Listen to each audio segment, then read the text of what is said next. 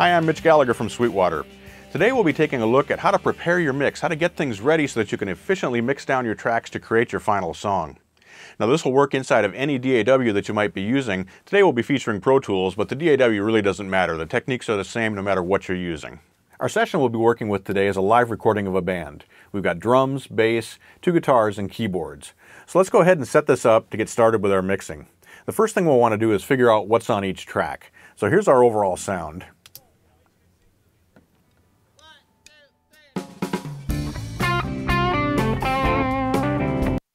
Now we'll solo the tracks, and I'm going to go ahead and figure out what's on each track, and then I'll label the tracks accordingly.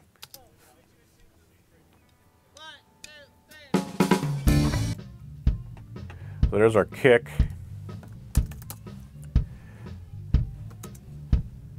Next up, snare. Next.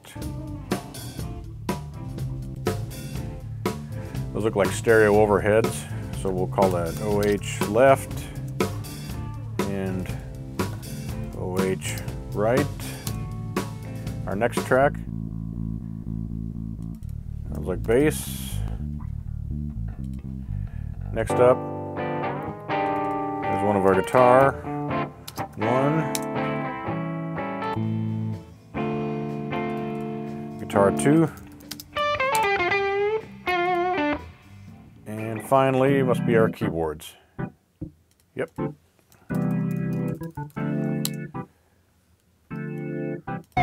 Okay, so now we know what's on each track. What I like to do at this point is first of all make sure that all my pans are centered, and the easy way to verify that is to option click on each one of those controls. You can see that we're centered here. The next thing I like to do is pull all the tracks down to 0 and basically give myself just a ground 0 to start from. So we'll go ahead and bring all those down.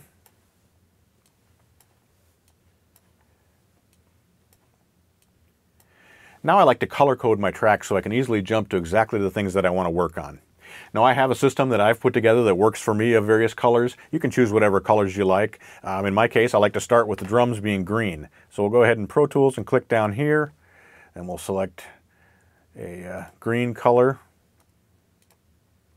Then I like to color the bass blue. We'll choose this blue here. Our guitars we will make orange.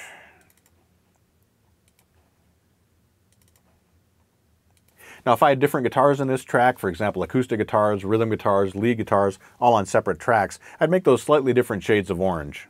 Finally we have our keyboards, and we'll make those a shade of yellow. If I had vocals, I would make those red. Other instruments I might make purple, and I'd use yet another color for my effects, for my submasters, and so on, so that you can easily see what's going on. Now within Pro Tools you can choose to either just have the colors displayed at the top and the bottom of the tracks, or as I have it here, where the entire track changes color. And you set that up in the preferences for Pro Tools. Now to control my overall output, I need to have a master fader set up. I've already got one set up here so it's controlling the level that's feeding our cameras. So we'll go ahead and unhide that and bring that out. So here's our master fader. Everything is set up to feed through those. But the other thing I like to do is group my like instruments through submasters so that I can apply effects to the overall sound of all those instruments together, as well as easily turn them up and down all in one batch. So I like to, for example, add a submaster for the drums. We'll create a stereo aux input for that. We'll hold Shift Command, hit N, then we'll hold the Command key, use our right arrow to create a stereo, and our down arrow till we get to aux input. Create that, and we'll label that drums. Now we need to assign our drums to feed that, so we'll select our 4 drum tracks. We'll hold Option Shift, route our drums to bus 1 and 2, and route the input of our drums to bus 1 and 2. Now our 4 individual drum tracks will be fed through this submaster, and that will be sent out to our master. Now, in addition to setting the input, I also need to set the output. In this case, I need to feed A1 and 2 as my outputs. Now our 4 individual drum tracks are summed together into this stereo aux bus, and they'll be sent on then to the master. We don't need a subgroup for the bass, it's just a single track, but let's go ahead and create one for our guitars. So again, we'll hold down Shift Command, hit the N key, hold the Command key, down arrow, and our right arrow. We'll call that guitars. And again, we'll need to route those 2 guitar tracks. We'll hold our Shift and Option and select bus 3 and 4. And we'll also select bus 3 and 4 as our input here. And we'll select A1 and 2 as our output.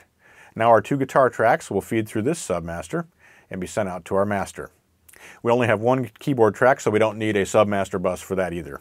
To make things easier to deal with as far as the busing is concerned, you might want to rename those buses. So we can just right-click on the bus, we'll rename, and we'll call that drums.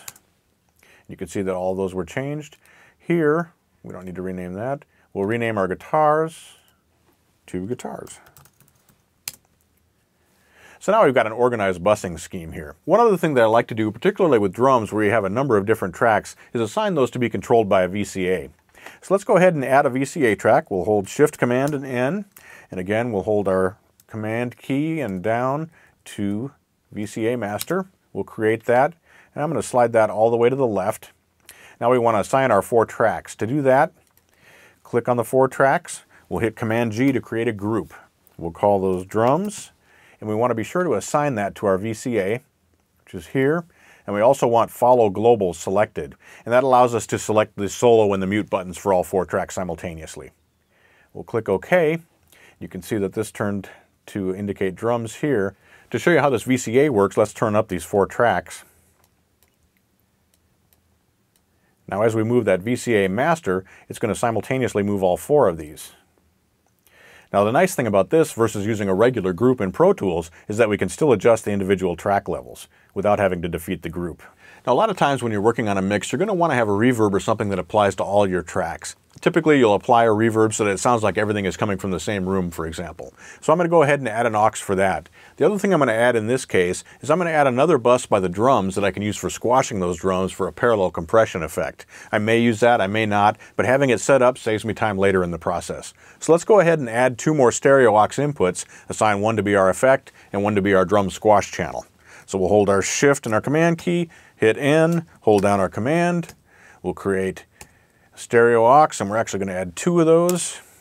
All right, so one of them we're going to slide over here by our drums, and we're going to label that squash.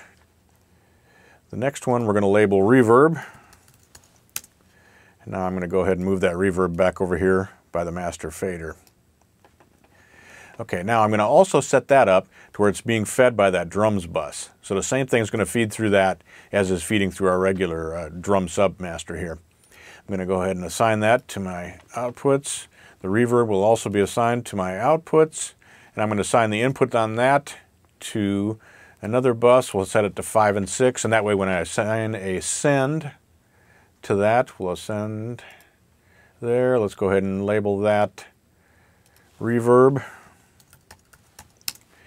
Then I'm going to go ahead and take that send off because we're not using it at this point. When I need to use it, it'll be available to me. There it is. Now in many cases where I have a larger session where you can't see everything on one screen, what I'll do is I'll go ahead and grab those submasters that apply to all the tracks and drag them over close to the master.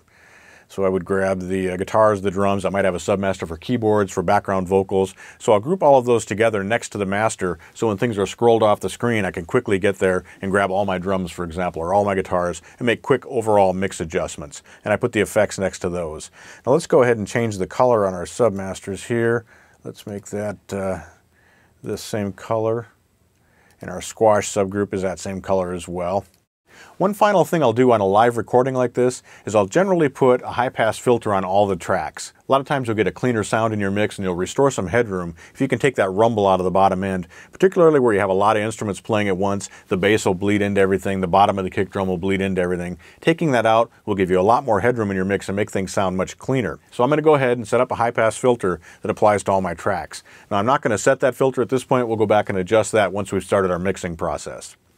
To do that, we'll simply go up here to our top insert, and I'm going to add a one-band EQ, and we'll set that up so that it is a high-pass filter. We'll set that to be very steep, and I'm going to set the frequency at this point all the way down, and again, we'll adjust that during our mixing process. So once I've got that done, I can option-click on that and drag that to additional tracks to put it on all of my audio tracks.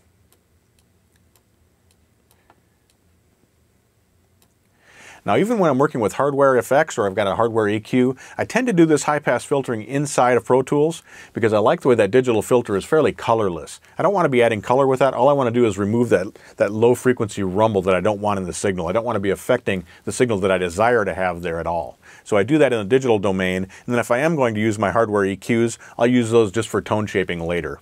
So there you have it. This is how I would set this mix up to get things started. At this point, I start the playback and I begin mixing my tracks. Maybe I build from the drums first, add in the bass, the guitars to create a rough mix, and then I could start fine-tuning using EQs, panning my signals wherever I want them to be, those types of things. I think you'll find that if you take the time to go through this process when you're beginning each mix, get back to ground zero, organize everything, do all your housekeeping work, set up those things you're going to need later in the process, it'll save you a lot of time and it'll let you be more creative when you're doing the actual mixing. If you have questions on this process or would like more information on the products that are featured in this video, please contact your Sweetwater sales engineer or visit sweetwater.com. I'm Mitch Gallagher.